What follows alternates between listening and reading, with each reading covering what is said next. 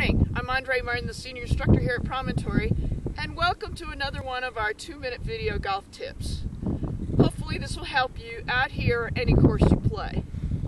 A lot of times, especially as the rough gets really thick, and if we take a look at a good quick zoom here of this lie, the ball rests right up against the rough, and it's very difficult to get down and putt because your putter's only going to get the top part of the ball. So if you take your hybrid and aerodynamically design with a little bit of a lower cut and the bevel will dig down in that rough, try putting your hybrid. It's a great little trick and it's very effective.